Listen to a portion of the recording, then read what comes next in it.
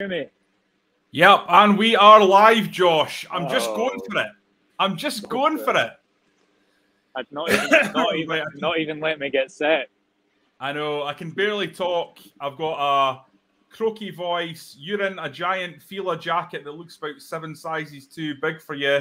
But regardless, Rangers are in the final of the Europa League.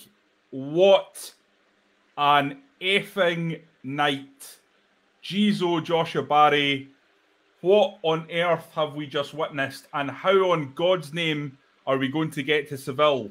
Because I noticed the flights have just jumped up to £1,700. So that's not great, but we'll get there. No, we'll find a way. I think at this rate, I think me and Derek will be taking 2 hours at the wheel each. Yeah.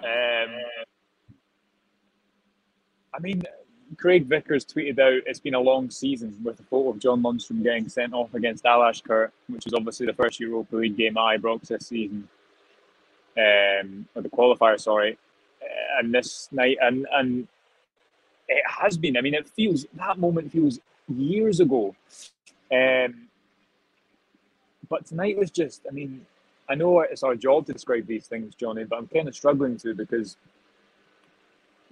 I just spoke to Giovanni Van Bronckhorst about it, and he said, the crowd played an important point. Tedesco said it was the best he'd ever seen, the opposition manager.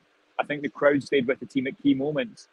But underpinning all the kind of performance elements, the tactics elements, the players standing up and delivering, I just think there's this unwavering belief. And I think you see that for Rangers. Anyone that was in the ground tonight will know when that goal went in, just as when Dortmund scored 2 goals before half-time, just as when Braga, pulled the goal back with 10 men, there was that horrible feeling in the background of a momentum being killed, and the reality that Rangers would have to build it themselves again.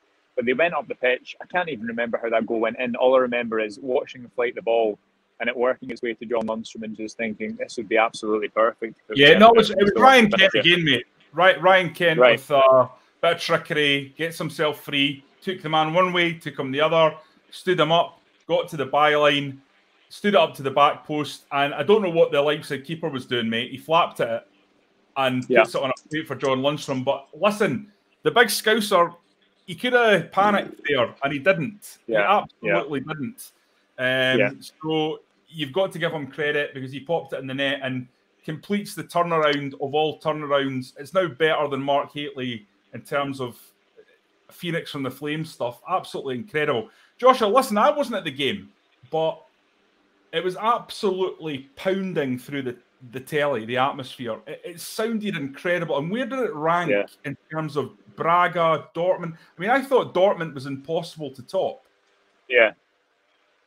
Well, I think there's the top, and obviously it's easy to say that time upon time, that's a natural succession of what happens. But I think, the start is so quick, and that matches the crowd's atmosphere they generated before the game. And then you work yourself into a position where you're 2-0 up. And much like Johnny, the disbelief when you go 3-0 up against Red Star, much like the disbelief when you go 5-2 up against Dortmund, or you eventually score the third crucial goal against Braga, I think there's a real release within the stadium. What I think was probably a little bit different about tonight was there was the realisation that this is actually happening. And I had this coming into the ground tonight where, we talk about Rangers as much as anyone because we do it day to day. I just realised, this is actually a game away from a European final. And looking back on the last 3 seasons, I remember a game here against Rapid Vienna where Morelos scores a double, and the novelty of being back involved in European competition generated an atmosphere in and of itself.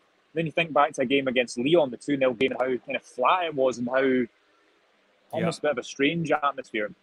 And you get to tonight, and it was just, I think, a fantastic celebration of this team, of the journey that this team has taken, the support on. And, last month, I think there was a lot of criticism about this team, and justifiably so, because they lost the league, and I don't think it was expected that they'd get to this stage.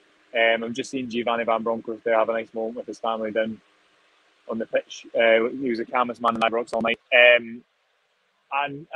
But now, this team has, I think, done pretty remarkable things. And You look at individuals tonight. Glenn Kamara, for me, Johnny, he's not had a great season, but in that first half, he was remarkable. That touch, incredible the first performance. Goal. Oh, fantastic. John Lundstram, obviously. Calvin Bassey just had a really interesting answer from Giovanni Van Bronckhorst. He was asked about Bassey, and he was saying, you were saying, Johnny, before, at some point when we've been speaking today, we've spoken a lot. You were saying, the manager will see, obviously, things that no one else really sees. And Van Bronckhorst was saying, look, in that 3-1 Hibs Cup semi-final defeat, which you remember Van Bronckhorst was watching from the sidelines, the stands, he said there was one moment where Bassey came out of the defence after moving to centre-back and pressurised someone. And he said, in that moment, I seen what he could offer to this team. And you just look at this journey from that moment, from what Van Bronckhorst started to now, to build on the good work Steven Gerrard did, but to adapt and evolve it, whereby Rangers starting at 3-4-3 tonight, John Lundstram's on the right side of the fence. There's all these variables, and it's just quite unbelievable. Fantastic sporting story. I don't know how much Rangers spent in the summer, Johnny, but I think Leipzig spent 100 million. Yeah. To say that Rangers aren't supposed to be at this stage of European competition, I think, is a complete understatement, and it is just a remarkable achievement that I think we'll rightly spend a lot of time thinking about, and just feel very privileged to have been here, because I know this is a game and a success story that will be talked about for a long time. The difference is this time, I think Rangers, not that they didn't deserve there to be there in 2008 whatsoever, but I think you'll agree it was a different, totally different feel to it. And what Van Bronckhorst said in the press conference there was, look, finals are nice if you win them. He's been in a Champions League final, he's been in a World Cup final, he's won one, he's lost the other, he knows what it takes. Josh has gone. You've gone silent there, Josh. I don't know what's happened to your audio. You still there?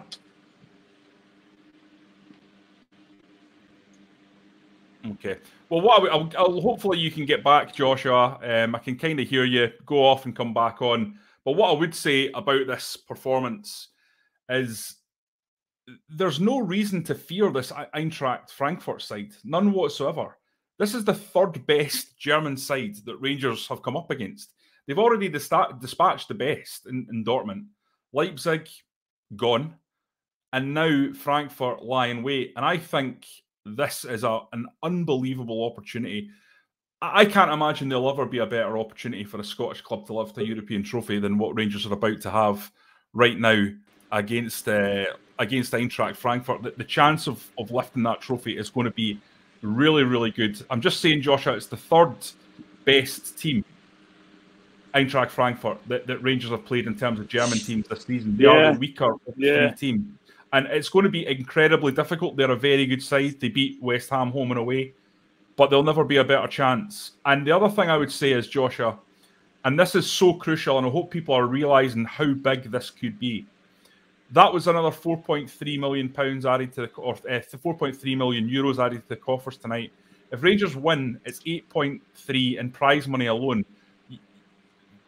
Factor in TV money, factor in ticket sales, factor in the goodwill factor that's going to be surrounding the club and merchandising.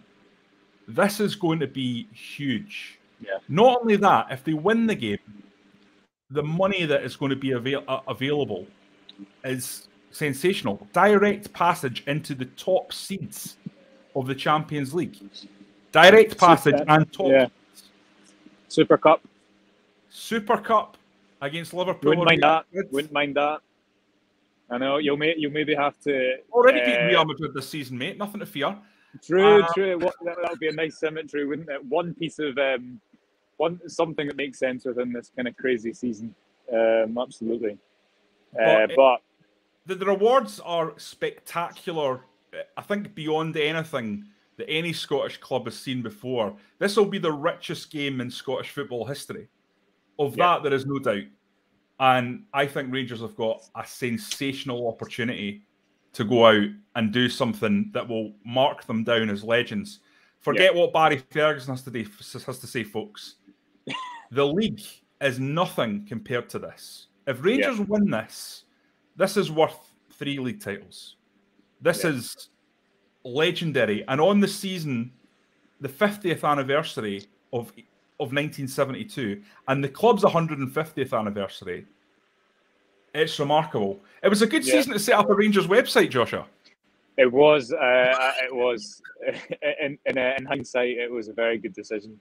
I was speaking to our good friend and contributor to the website, Stevie Clifford, and he was saying that, you know, the 50 years, the 150 years, there is undeniably there's something so special about this European run. A couple other factors, I think, Johnny, is James Tavernier scored the opening goal in all 4 home ties that Rangers have played in the knockout stages, and his ability to deliver is just top scorer in the Europa League.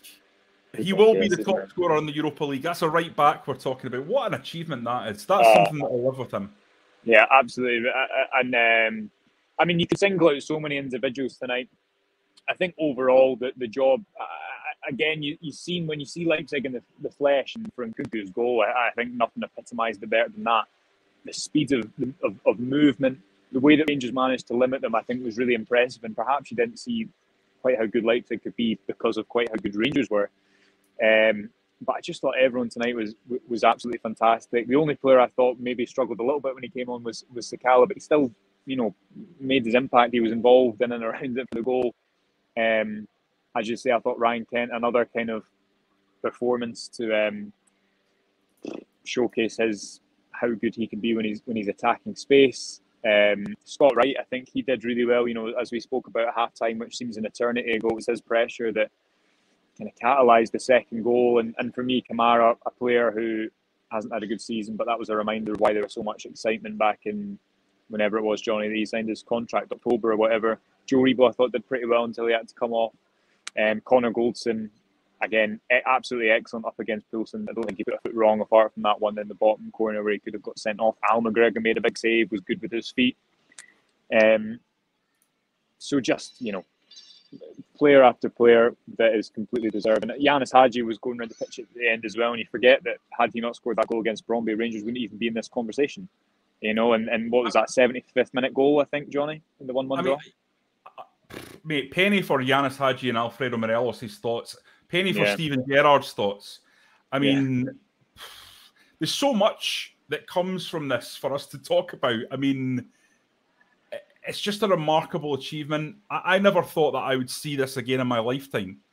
When it happened in 2008, I thought that was it. That was the end of Scottish clubs doing this kind of thing. And listen, since then, football has only widened. The gap between the rich and poor has only widened.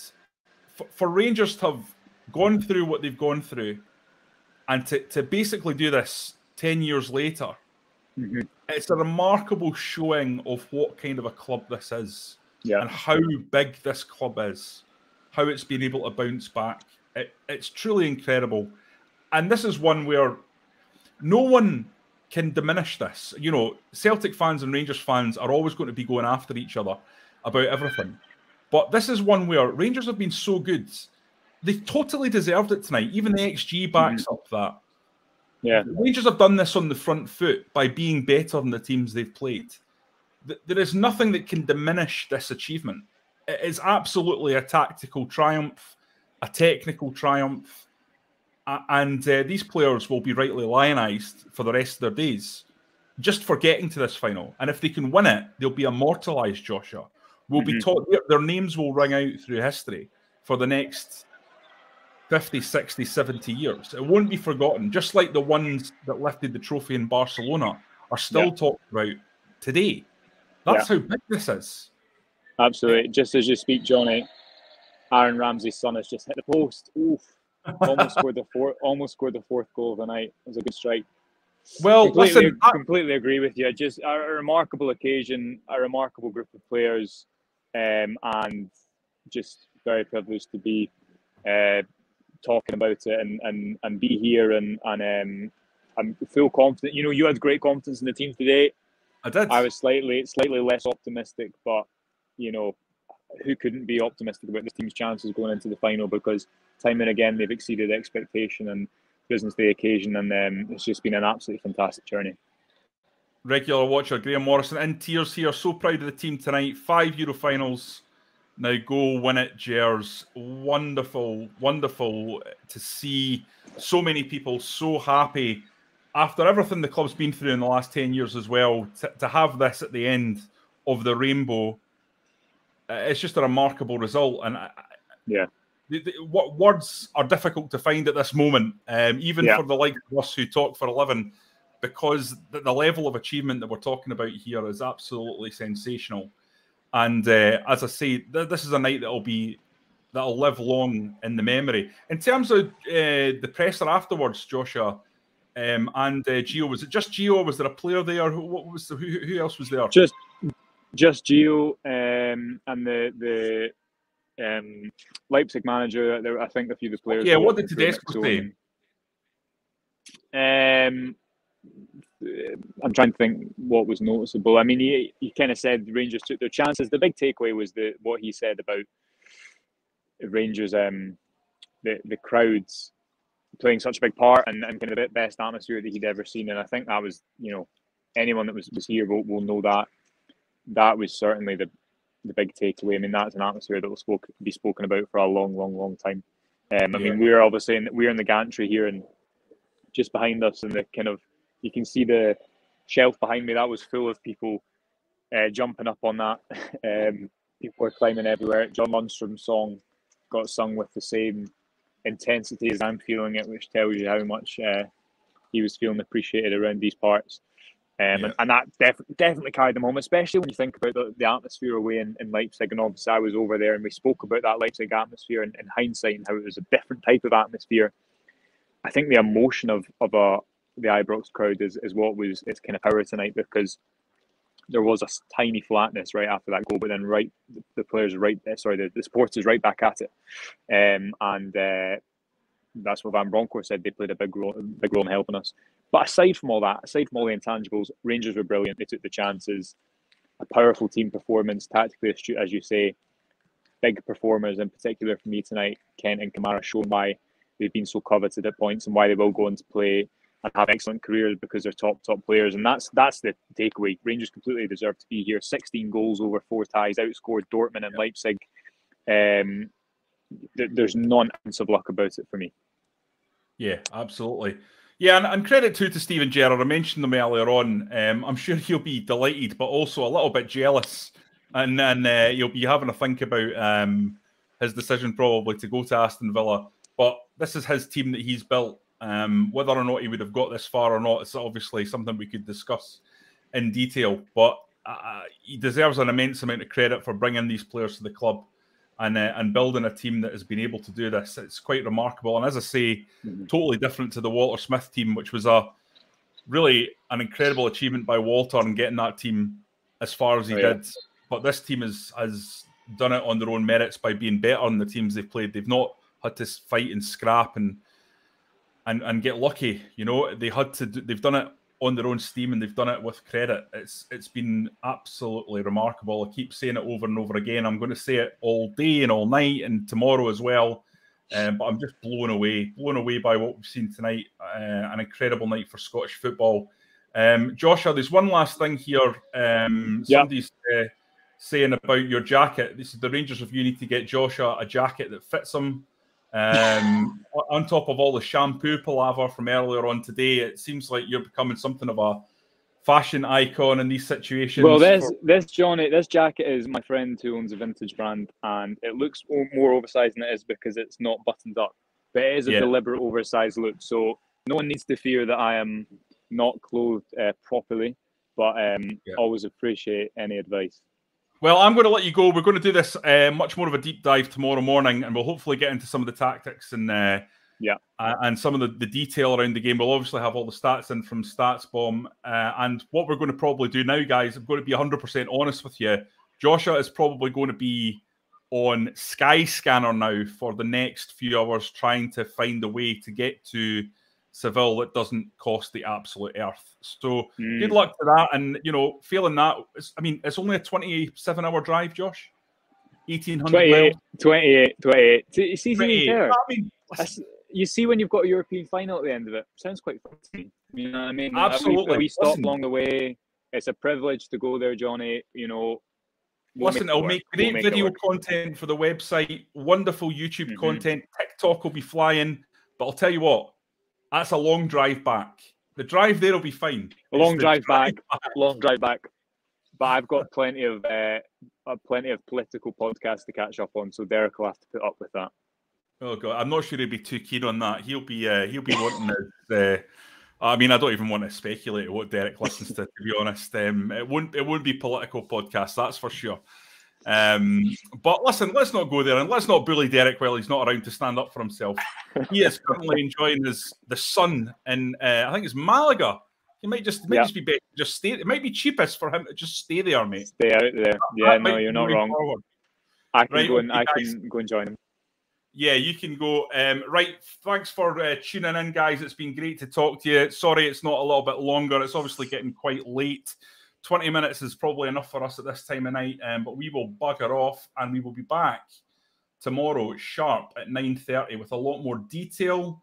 And we might be about 10 o'clock because one of us, remember, has an engagement at 9, just so you don't promise the 9:30 and people are waiting in. So I think it'll probably be 10. Okay, 10 o'clock. 10. Well, yeah. There or thereabouts. We'll be around sometime in the morning. It might be better for 10 o'clock, given that neither of us is probably going to get any sleep tonight. So, Indeed. Anyway, folks, you have a good one. I'm sure nobody in the Rangers family will be getting much sleep tonight. Let's be honest. I think people will be pounding the pillows regardless, because it's very difficult to get down after a game like that. But try your best. Guys, if you want to support what we do, and we know many of you do, and we're so thankful for all the support we get. We've got so many subscribers now. But get onto the website. It's £3 for 3 months coverage. That'll cover you for Seville, for Hampden, for all the transfer stuff in the pre-season. We'll be all over all that. And takes you right into the start of next season as well. And what a season that's going to be. But listen, let's not get ahead of ourselves.